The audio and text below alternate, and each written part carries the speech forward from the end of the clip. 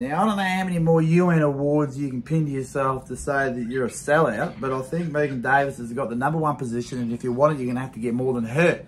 Hello, ladies and gentlemen. Today's the 2nd of October, 2023. I thought I'd make this video. It's to do with a few connections that I've made, and it's one with the Australian Judicial Officers Association, where they had a media release on the 30th of August, and on that media release, it's titled Statement Referencing Stratford versus Judge Vasta. Now, why this case is important is because I'll just read out the little passage that says, it's not much, but it says, the Australian Judicial Officers Association, AJOA, this is on the 30th of August, 2023, so only, what's that, 4 weeks ago. The Australian Judicial Officers Association notes that the judgment in the matter of Stratford versus Judge Vasta, 2023 Federal Court of Australia 1020, was published today by the Federal Court of Australia. The AJOA does not wish to make any comment about the merit of the judgment, but acknowledges that it may have potentially profound implications for certain members of the association. So it's a Judicial Officers Association, so any judicial officers, and it goes on to say, the Australian Judicial Officers Association is carefully considering any implication for its members, and in that respect, reviewing which Australian courts, if any, may not afford immunity to judicial officers.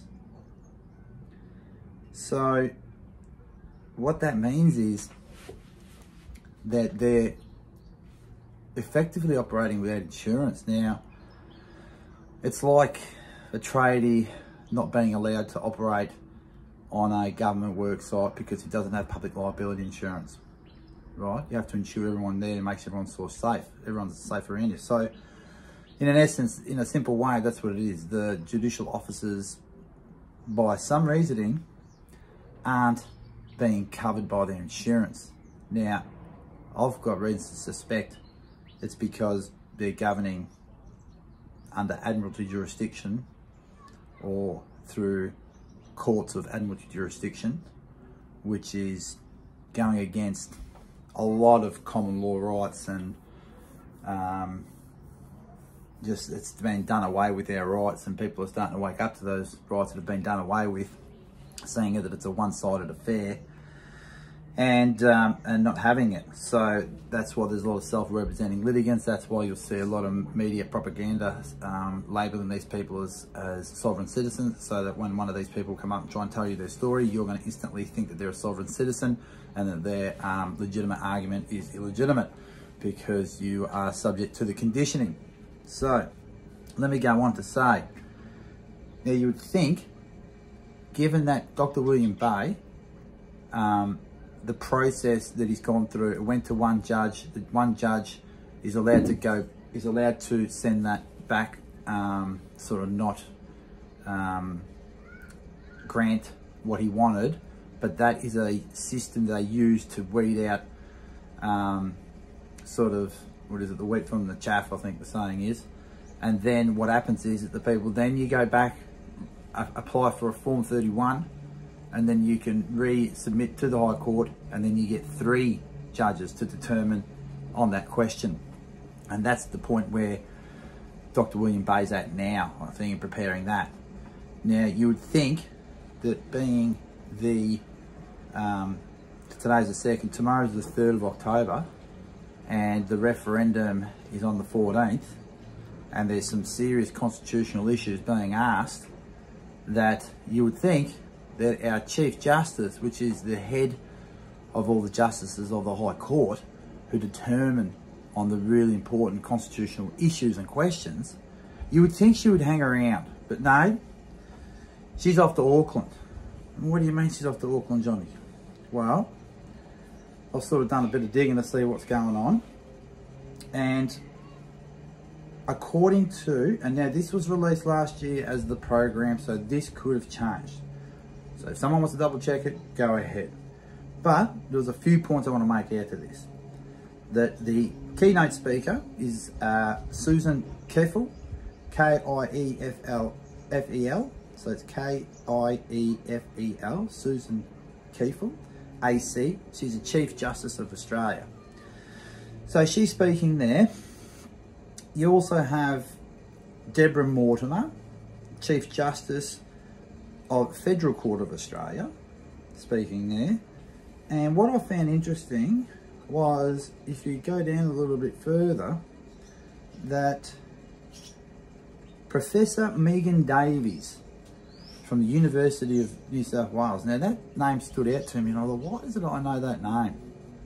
And at the beginning I had it confused with Dorinda Cox when I saw her photo, but it was actually that Megan Davies is a professor. Now, when I was at university sort of last year before, one of the assignments that I did, one of the questions was posed by Professor Megan Davies, and it was on the state of affairs of Indigenous peoples in our country. I got a distinction for that assignment too. But when I sort of read into, and I did know back then that Megan was actually part of and had some ties in with the original 10 Embassy in Canberra. So she's been an advocate for a long time, but what's interesting is it seems like Megan Davies has been corrupted. She's not working for us. I'll give you the hot tip. Let me read out her resume. Professor Megan Davies is a Pro-Vice Chancellor Indigenous UN New South Wales, so the University of New South Wales, and a Professor of Law at University of New South Wales Law. Professor Davies was elected by the UN Human Rights Council to UN MRIP in 2017. Professor Davies currently serves as a United Nations expert with the United Nations Human Rights Council's expert mechanism on the rights of Indigenous peoples based in UN Geneva, and Professor Davies has recently been appointed BELNAF's Chair for Constitutional Law. Megan is an acting commissioner of the New South Wales Land and Environment Court. Professor Davies is a Fellow of the Australian Academy of Law and a Fellow of the Australian Academy of Social Sciences. She's a member of the New South Wales Sentencing Council and an Australian Rugby League Commissioner. She gets around a bit, doesn't she? Professor Davies was Director of the Indigenous Law Centre, New South Wales Law Reform between 2006 and 2016. Professor Davies is formerly a Chair and Expert of the United Nations Permanent Forum of Indigenous Issues, 2011 to 2016. As UNPFII expert, she was the focal point for UN Women and UN AIDS. During this period of UN service, Megan was a rapporteur of the UN EGM on the optional protocol to the UN DRIP in 2015, the rapporteur of the UN EGM on combating violence against Indigenous women and girls in 2011, and the UN rapporteur for the international EGM on Indigenous youth in 2012.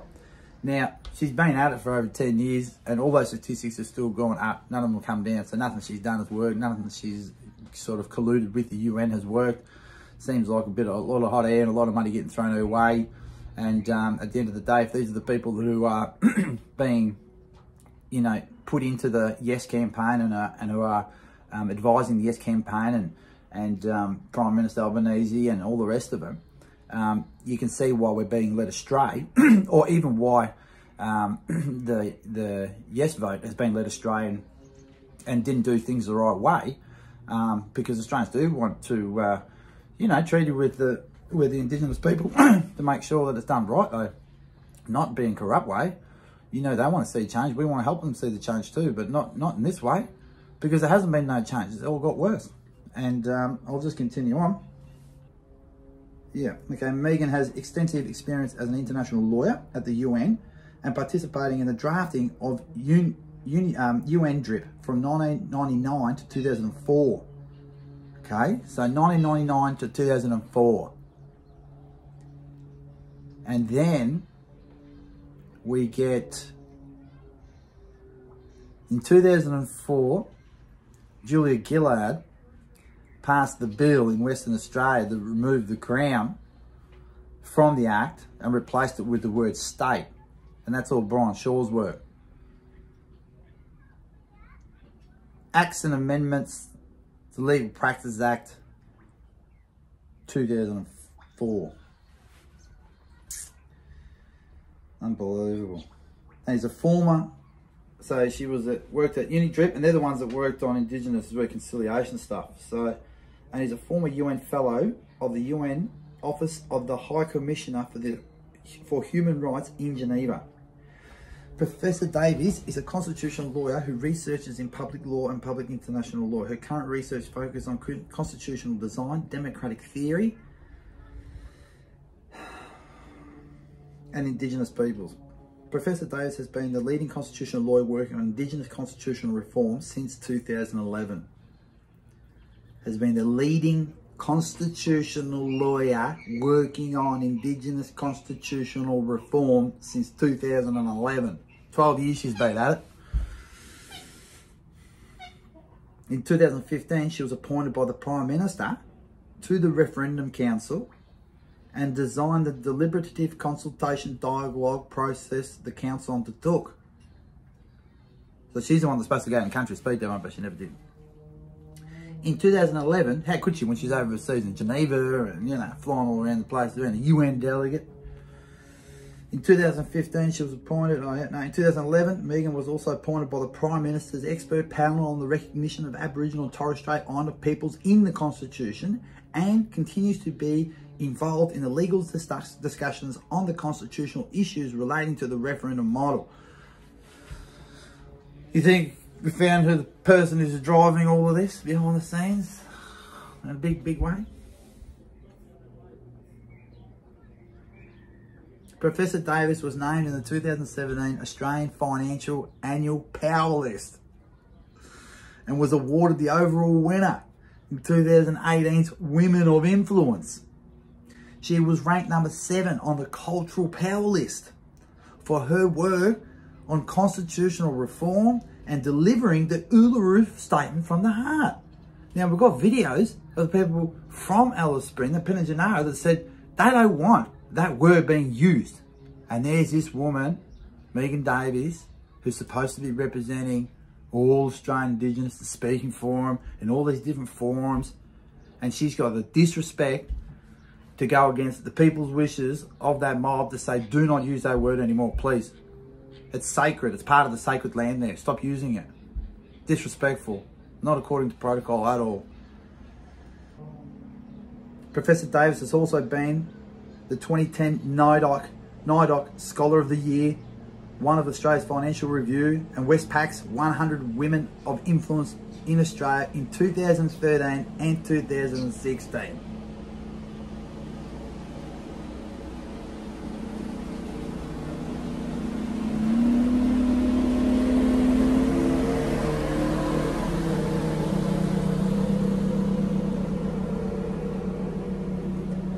So, Megan Davies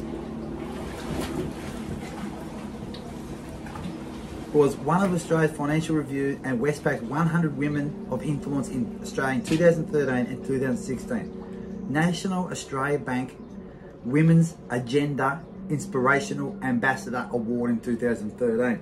So not only is she tied up with the UN, she's also tied up with the banks, who are controlled by who other than, yes, you guessed it,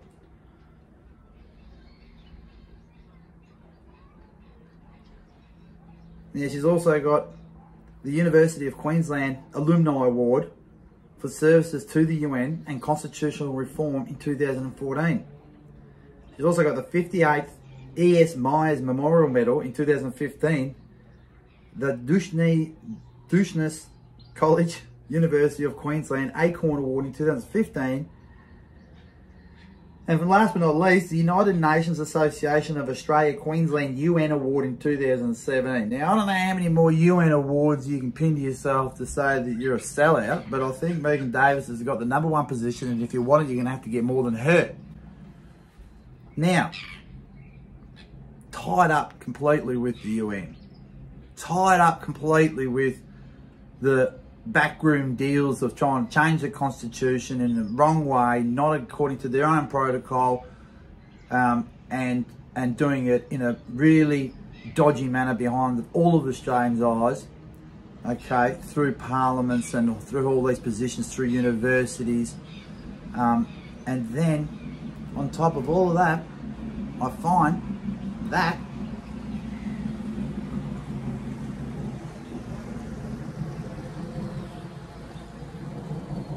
she's one of the keynote speakers at the Australian Judicial Officers Association.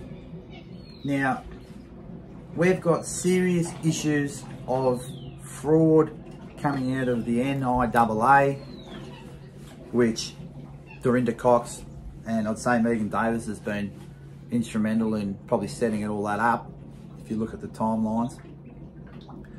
This woman's injected into the UN, the universities and the judicial system. Now, if that's not a foreign operative or someone who's been bought, I don't know who is. This woman has not got Australia in her heart to be first and foremost. She's taken directions, she's been taking money. You go in there, you see the grants over the course of 10 years, I don't know how many, she's nearly $1 million worth of grants, plus all the other wages she's got. This woman does not do it dusty. She's been put on a pedestal as all those awards, so it's award after award, just throwing them at her. And yes, she's educated. Yes, she's done a lot. But when you look at, she's also connected in that little passage there where you see, let me have a look. Okay, so ARC, Discovery Indigenous, 2013 to 16, Dr. Kylie Cripps, Professor Megan Davies and Associate Professor Ann Cousins got $230,000. The role of cultural factors in the sentencing of Indigenous sex offenders in the Northern Territory. Anything changed? No, it's got worse. New South Wales, University of New South Wales Major Research Equipment and Infrastructure Initiative, 2015 to 16. Megan Davies, $97,672. The Australian Indigenous Law Library. Okay, don't know what that is. What happened there? Anne Rose Aboriginal and Torres Strait Islander Grant Round, 2017. Professor Marcia Langton, Professor Megan Davies, and Dr.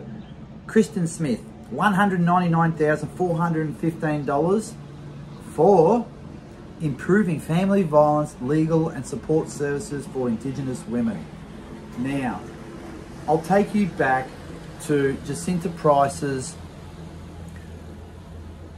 public, the National Press Gallery speech, and of the women that she spoke, that she brought in there, that they were outspoken to begin with, and that their voice had never been heard. Now, it begs the question that, you know, in 2017, so this is like 6 years ago, Professor Marcia Langton, Professor Megan Davies and Dr. Kristen Smith were given nearly just shy of $200,000 to improving family violence, legal and support services for Indigenous women. Now, this woman couldn't get any help. There is countless people that can't get any help. So where did that money go? Now, if you can't see that Marcia Langton, Megan Davies, Dorinda Cox, Thomas Mayo, I mean, the list goes on. They're corrupt as they come, ladies and gentlemen. And if you can't see the forest from the trees, you're going to be living on your knees.